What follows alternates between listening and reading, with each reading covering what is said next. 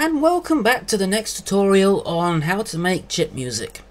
Now, to start off with, there are some things I forgot to mention in the previous tutorial, which I will cover in this one. In the previous tutorial I didn't mention how to do noise, so that's what I'm going to do right now. Now, you could do it in Notepad. All you've got to do is type in a whole bunch of random letters and numbers, well, just letters. But you've got to fill practically the whole page with random letters and numbers to make white noise. Then you could just simply put it into Mod Tracker and do all the necessary adjustments to it. But you could also do it in Ace of Wave. I'll just load up Ace of Wave here. Now, to make white noise, it's pretty much the same thing as before.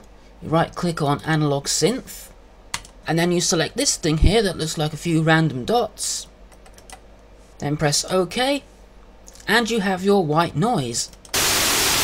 Because, as you probably know, chiptunes not just made out of tones, they have noise in them as well, so that's a useful thing to have. Now, next thing I'm going to go over is how to trim the samples that you've made with Ace of Wave. Now, I have here a sine wave that I made with Ace of Wave. I'm just going to put this into Mod Tracker. The only reason why it's green here is because I've simply just gone into the settings and changed the colours so you can see it better. Anyway, this file is about 44 kilohertz in length, and that is really too long to use in a chiptune. You could use it, but it's best to have the samples as small as you can, so what you need to do is trim a whole bunch of it off. So we'll just select that much of it and press the delete button. Now you just need to select one cycle of the wave, but first I'll just trim a little bit more off. Now you just select one cycle of the wave. And then when you're happy with that, right click and then click on Set as Loop. Now I'll just play that, and if it sounds alright, we'll move on to the next bit. That does sound a little bit dirty to me, so I'll just make it a little smaller. Okay, that should be enough, so Set as Loop. Listen to it. Yes, that sounds a lot cleaner, so you can then trim off the rest of the wave. So there is one cycle of the sine wave, and then you can resave it if you wish. So it's much smaller and more suitable for use in chiptunes. And as you can hear, perfectly clean. Right, now next bit, something you're going to have to do if you make your sounds with Notepad, so you're going to need to tune them. Now this is one of the square waves I made with Notepad, and we'll just take a little listen to it.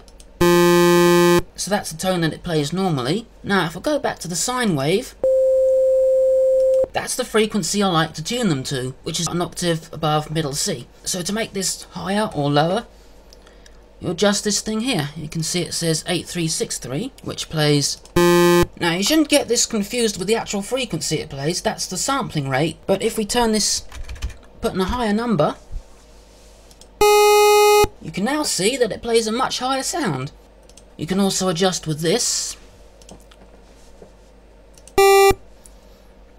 Okay, so I found the right frequency now. As you can see, for this particular wave it's 25197. So if I play the sine wave, and then this, you can hear that they're now playing the same note.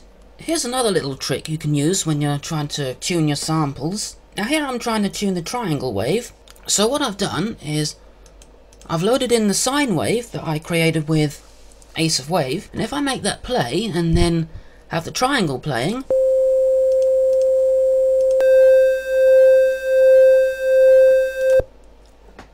hear how that sounds like it's going in and out. Well, basically, the slower that sound, that sort of in and out sound goes, the closer you've got it tuned. Assuming that you made Ace of Wave produce a sine wave of the frequency you want. Now I'm just going to deliberately detune this to show you another example of what I mean. So make the triangle play a bit lower. Start the sine wave playing, and then the triangle.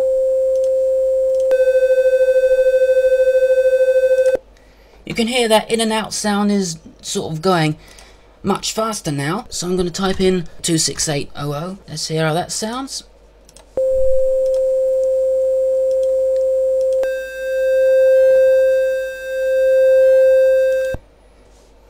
Well, I think that's about as good as I can get it. You can hear the sort of in and outness of the sound as the two waves interfere with each other. It's very slow now, so that's practically dead on. Now I'll just show you how to make those sounds that you can use as your sort of tuning fork. You just go to Synthesis in Ace of Wave and right click on Analog Synth. This is the frequency you want to use right here, 523.26. Then of course you just set the waveform that's closest to the waveform you're trying to make. So, you know, if you're trying to tune in a sawtooth wave you made, you select the saw, and I do have a triangle wave here, so I know I used the sine, but you could use the triangle wave if you're trying to tune in a triangle wave. And of course, if you're making square waves, you know, make a square wave tuning test tone.